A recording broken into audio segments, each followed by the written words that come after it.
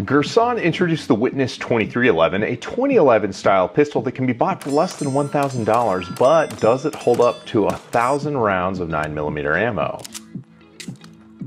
Welcome back to the channel. I'm David, and this is the Girsan Witness 2311C, which is the 4¼ inch version of a 2011 style pistol. Now, the 2011 is wildly popular, and for good reason. They're some of the best shooting guns that people are making. However, it's been prohibitively expensive. The Prodigy kind of got close on price, coming in at about $1,400, and this is going to be available with an MSRP of just $999. I actually bought this gun from an online retailer for about $930 before shipping and all that business. So this is a gun that is truly reachable by a lot of the people who are out there who have been curious about the 2011 style platform. We'll get into the reliability last. I want to talk you through some of the features first, and then we'll jump into the 1,000 round test and talk about what happened there. Now realize, guys, that this is a sample 1 of 1. I could have very well gotten a donkey of a pistol, and we are going to get to see what the warranty group is like. It's called foreshadowing. You know, it wasn't that long ago when I was like you, and I had a really ridiculously large wallet.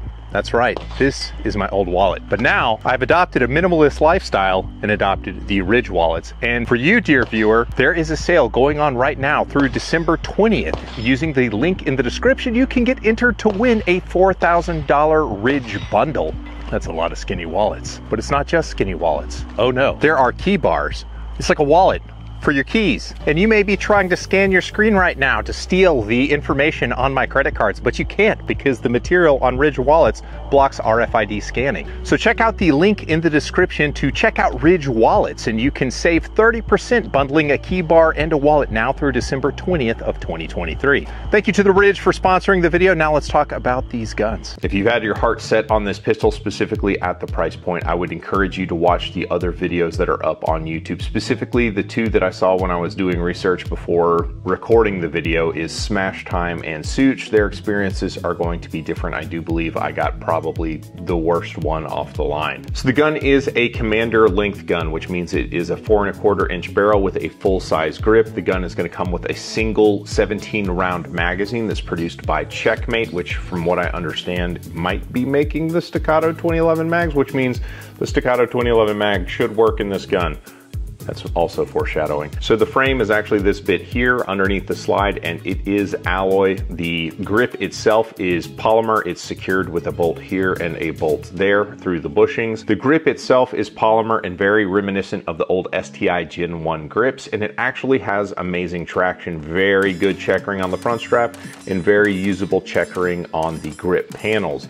The grip does feel a little bit long front to back, and if you've got big hands, the way they've chosen to sculpt the magwell is going to kind of press into your palm in sort of a slightly annoying way. It's not so bad, but it'd be nicer if it would had the scalloped bevel there at the bottom of the magwell like a lot of the other big hand magwells do. It is not a bull barrel, which has become popular specifically in 2011s. It is a bushing barrel, which means that it is a traditional 1911 barrel. There is a full-length steel guide rod with a reverse plug, and the gun has a short rail on the frame right there so you can hang lights and lasers. And the short rail, in theory, is supposed to increase holster compatibility.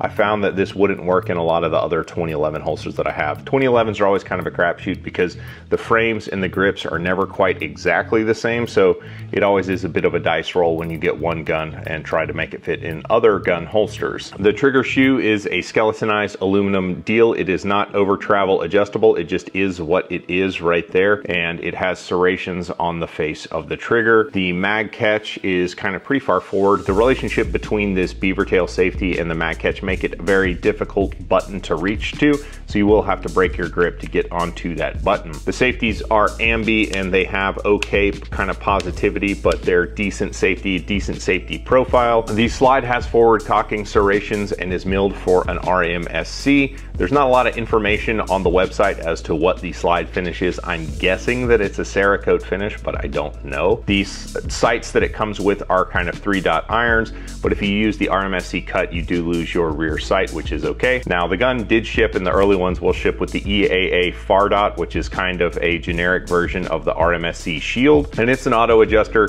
and I took it off the gun because it wasn't getting quite bright enough. There's also a bit of foreshadowing there. As far as fit and finish is concerned, you are not going to impress your friends who have experience with 2011s or fine 1911s with the fit of this gun. It is very much a production gun, and like really the thing that people get excited about is the slide action and the disconnector with when you move to the slide to the rear, it kind of hangs up. You can kind of see that little hitch right there. When I move it, it wants to stay there. It won't stay open on the disconnector, but it's not smooth at all. Like there's a good amount of wiggle.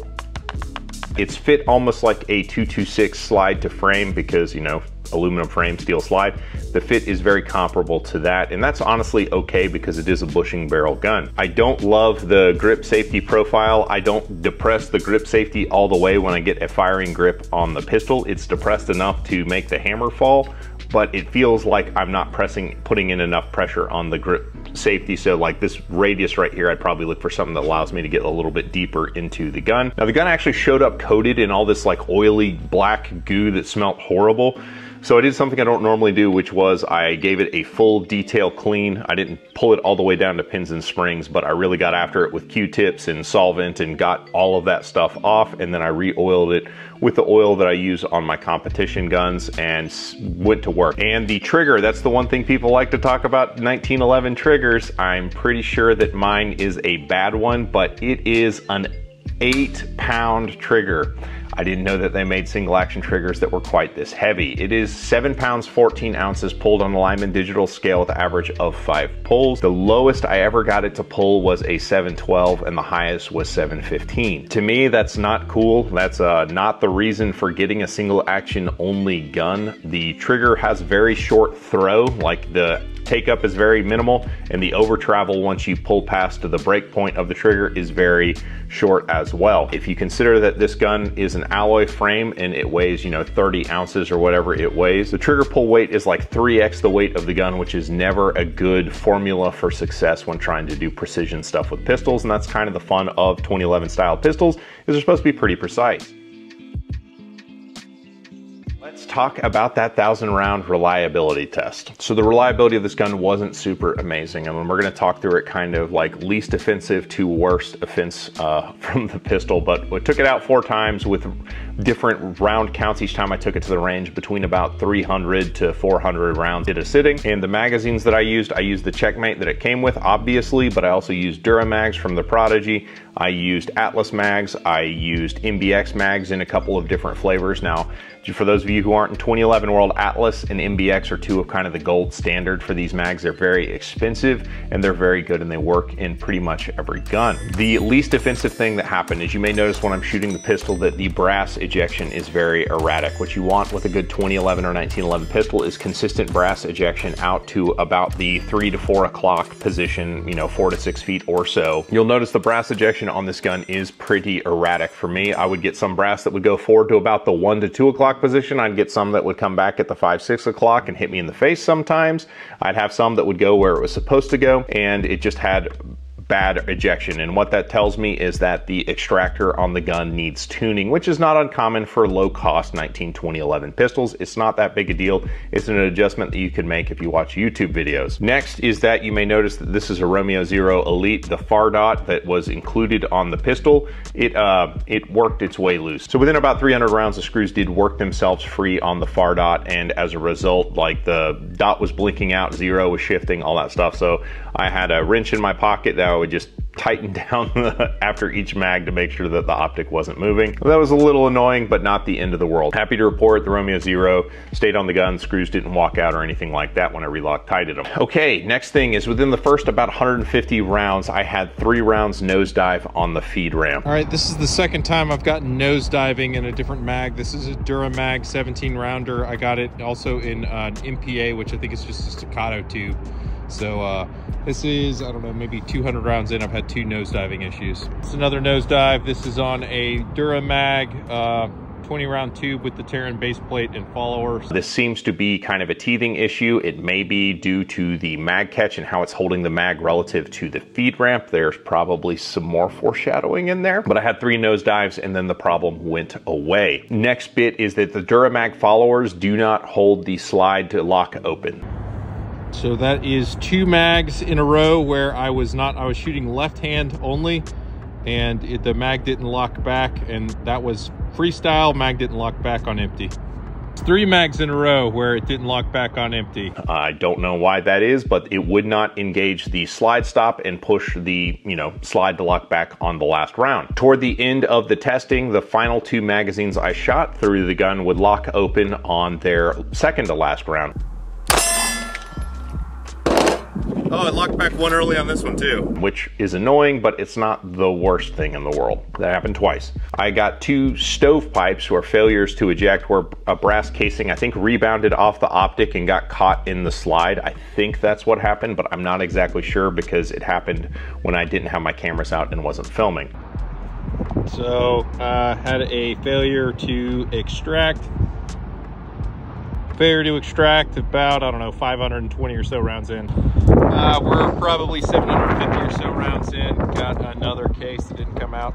And at this point, you're probably reacting to me using a teacup grip while shooting this pistol, thinking, why is he using a teacup grip? That's because we're getting into the reliability portion of the video, and I will tell you why. It's not just because I like 80s action movies and think it looks super cool and awesome, which it does. It's just not a very effective technique. Where I ran into issues, and I believe this is a freak issue, 1 of 1, likely due to me, is that the mag catch stopped holding magazines in the grip of the pistol with about a round count of about 750 rounds. The way it happened is I started shooting the 135 plus P at the end of the 3rd time I had the pistol out, and as I was shooting for accuracy, it got pretty good accuracy actually.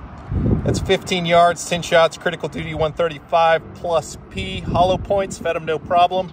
But the mag release, I was dropping mags. I mean, considering I was shooting it freestyle with an 8-pound trigger, I was getting, an okay group at 15 yards. But the mag dropped free 3 times as I was shooting that group. And I just attributed it to the fact that it is a plus P ammunition. I assumed that the gun was lifting so much in recoil that my hand was getting onto the mag catch and depressing it and making the magazine drop free.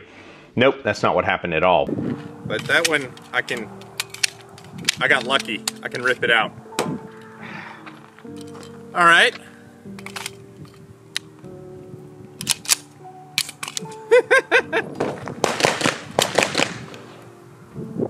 Okay.